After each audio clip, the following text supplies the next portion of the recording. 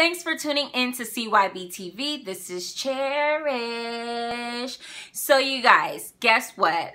I am finally doing this. This video is going to be very informational. So if you are someone that wants to know all about hair, pretty much and what type of hair you have and the texture you have and just how to better take care of your hair for its overall health to keep its natural state popping at all times, then this video is definitely for you. So you guys, I really want to tailor this so everybody can get something from it, not just people with like my type of hair. So we're going to just really get down to the nitty-gritty. At first, I had attempted to do this video and I was coming like very like nonchalant, like, okay, this is the things that you can do, basic, very basic, even though I'm teaching you guys basic things, because whatever you learn from these videos or wherever you learn it from, you of course have to build on that and tailor it for yourself. And I'm just giving you guys just some basics. But before, when I tried to film this video, I was literally coming nonchalant, like, oh, la da da da da da. But I was like, no, I am a licensed professional and I think it's my duty to help you guys cherish your beauty. That way you guys can feel confident in what you're doing instead of just hearing it from any old body that think they know what they're doing. And I'm not trying to bash on anybody, you know, to each their own, but what works for that person may not work for you, point blank period. So that's why I want to share, like, for everyone to get something, okay? So everything that I'm going to be talking about is straight facts. I am not making this stuff up. I'm not thinking I'm some hair guru, but I really don't know all about hair. I know all about all types of hair, not just mine, even though I just mainly post about my particular hair. But I just really want to share with you guys the straight facts, just so everyone can have the opportunity to take care of their natural hair. Guys, so I'm going to just really touch on the definition of cosmetology and pretty much a little bit of where it originated from, okay? So cosmetology is a term used to encompass a broad range of specialty areas, including hairstyling, nail technology, and aesthetics. Cosmetology is defined as the art and science of beautifying and improving the skin, nails, and hair, and includes the study of cosmetics and their application. The term comes from the Greek word cosmetikos, meaning skilled in the use of cosmetics. Archaeological studies reveal that hair cutting and hairstyling were practiced in some of as early as the Ice Age, you guys. So that's just a brief actually it's not a brief, it's a detailed description of what cosmetology is and what it entails. So as a licensed cosmetologist, I can do hair, makeup, nails, and like skin, deal with some of the skin like facials and stuff like that, which I do take advantage of everything that I can do because I am licensed to do so.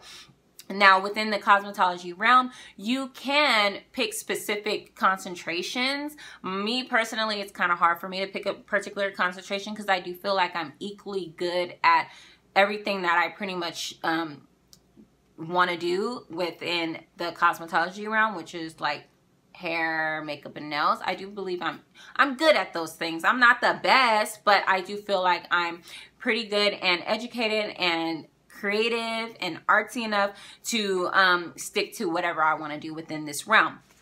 Now, let me just go ahead and touch on where cosmetology came from, just a snippet, okay?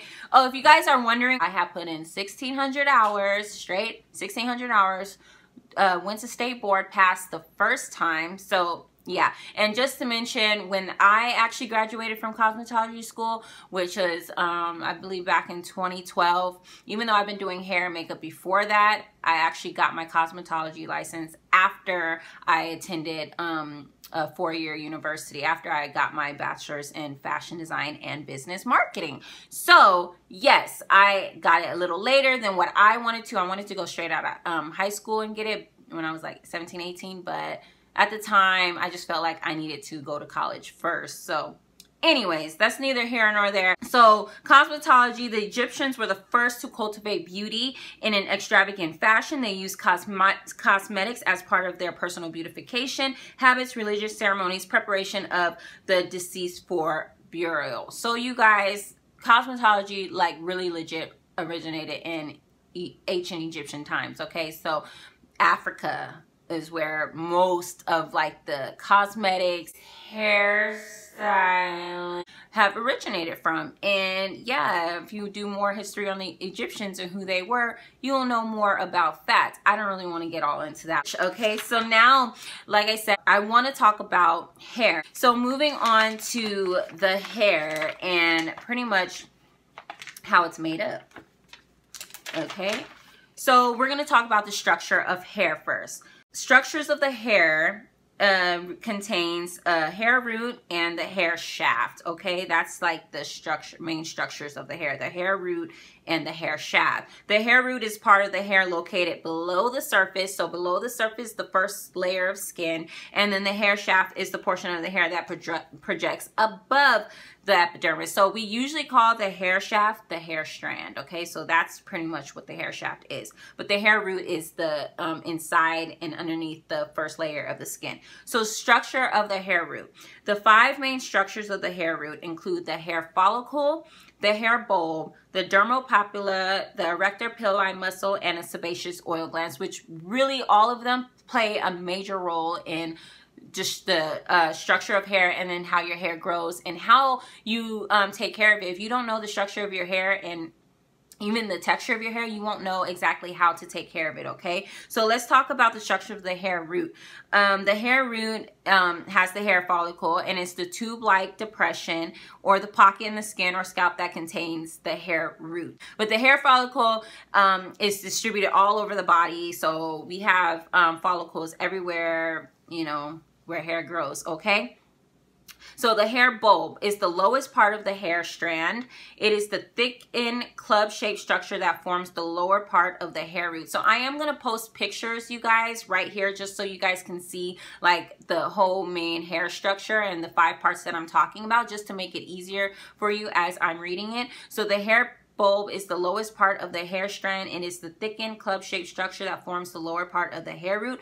The lower part of the hair bulb fits over and covers the dermal papilla. Now, the dermal papilla is the very important structure of the hair strand or the hair root that I believe. Okay, so the dermal papilla is the small cone-shaped elevation located at the base hair follicle that fits into the hair bulb. The dermal papilla contains the blood flow and the nerve supply that provides the nutrients needed for hair growth, you guys. So the dermal papilla is what holds the blood, where the blood flow, it stimulates everything and holds the nutrients. If you don't have your hair, just the structure of your hair root on point, then I don't know about your hair growth. Okay, so the erector pili muscle is the small involuntary muscle that is what's going to make your hair stand up. Like when you get cold or chills in something, that's what makes your hair, that is the reaction. The erector pili muscle is what makes your hair stand up. Okay, so that comes with strong emotions, cold sensations, all of that. Okay, and then we have the sebaceous glands. The sebaceous glands are the oil glands in the skin that are connected to the hair follicle. So if your oil glands aren't on point, you guys, you're gonna have straight dry scalp, dry hair, all of that. And yeah, we need those natural oils to pretty much make our hair feel nice and luscious. Okay, so let's move on to the hair shaft. Okay, remember, this is the structure of the hair. The main important thing is the hair root, which I already said, those 5 major components, and I posted a picture here. And now the structure of the hair shaft. This is also very important. We have the hair cuticle, you guys. We have the cortex and the medulla.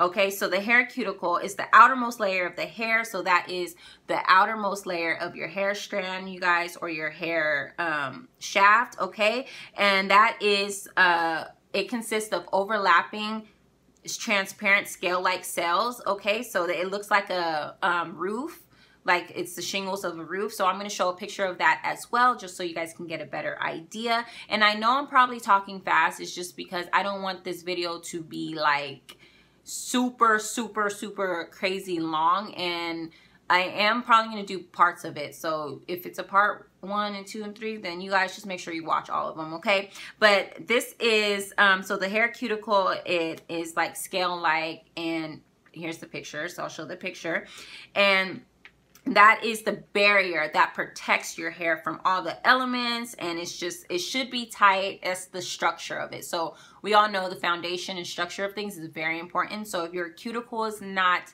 healthy, then more than likely everything that is within the cuticle is not going to be healthy, and then you're probably not going to have healthy hair. Okay, so if you want, you can feel your cuticle. You can take out a little piece of hair and you can feel up and down the cuticle, and if it's smooth going up it, then it's healthy. And if you're going to feel the ridges regardless once you go the opposite direction, that's just because those are the cells. But most importantly, the cuticle should be tight somewhat, just to keep in everything that's within it. So what's in the cuticle is the cortex. The cortex is the middle layer of the hair. It is fibrous protein core formed by elongated cells containing melanin pigment. So the cortex is what holds the melanin, so the color of your hair, and also the cortex holds the elasticity. So most of the time, people with curly hair have, everybody should have elasticity, but people with curly hair, their elasticity when wet should expand at least 50%. So I'm going to get more into that when we get to like the types of hair and things like that. But curly hair definitely should have excellent elasticity, okay? But that's what the cortex isn't responsible for. It's the middle part, and it contains the melanin, the color of your hair, and also the elasticity.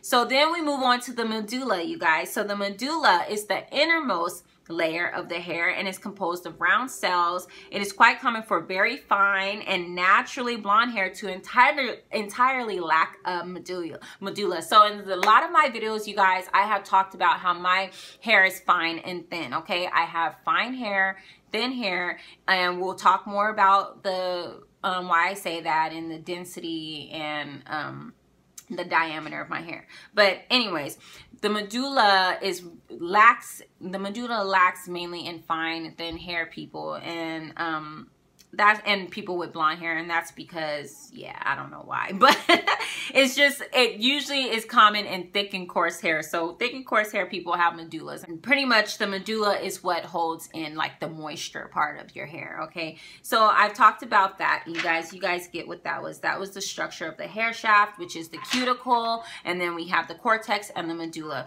So that I think we touched on pretty good. So let's move on to, I'm really just wanting to share this stuff with you guys so you guys can get an overall understanding of hair, okay? So chemical composition of hair.